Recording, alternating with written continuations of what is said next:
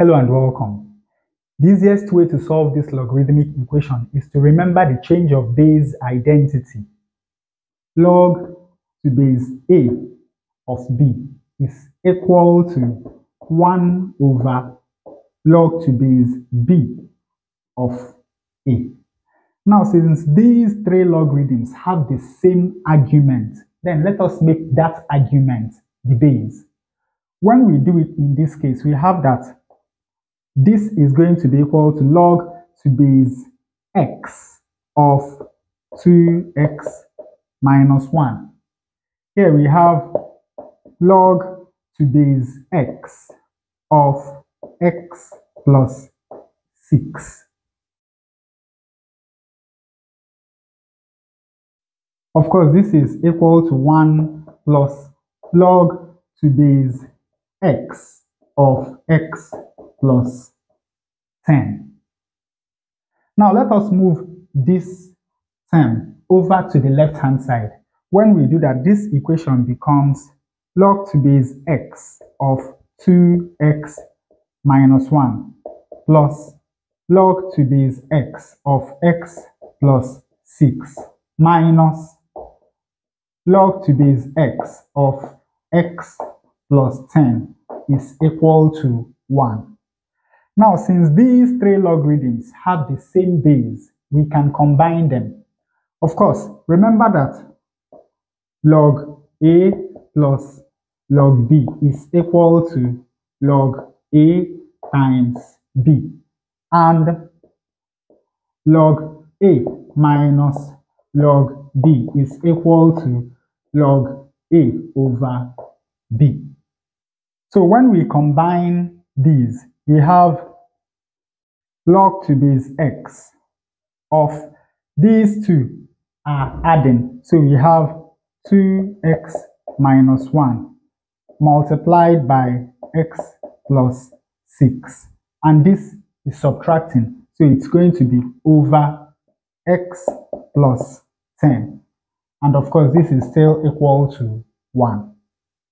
Now, remember that when we have a statement such as log to base a of b is equal to c, that this simply means that a to the power c is equal to b. That is, a to the power c is equal to b. So when you look at this, you will see that x to the power 1 is equal to that. So this equation becomes 2x minus 1 multiplied by x plus 6 divided by x plus 10 is equal to x to the power 1, which is equal to x. And of course, the next thing we are going to do is that we will cross multiply to get rid of this fraction on the left-hand side.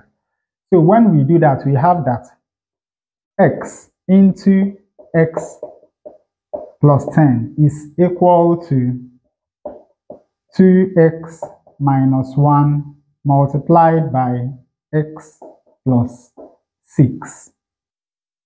On the left-hand side, we have x times x, that is x squared, plus 10 times x, which is 10x. And this is equal to 2x times x is 2x squared.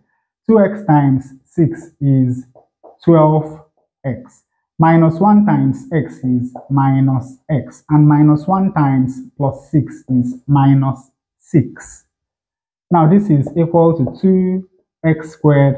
12x minus x is 11x. So this is plus 11x minus 6.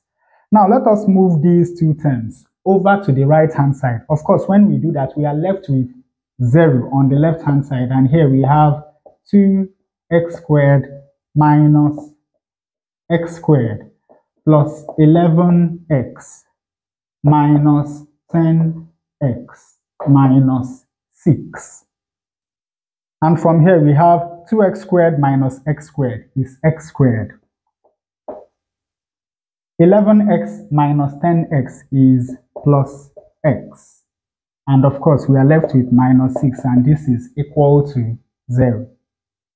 Now we can solve this quadratic equation by factorization. Since the coefficient of x squared is 1, all we have to do is to find the factors of minus 6 that add up to plus 1.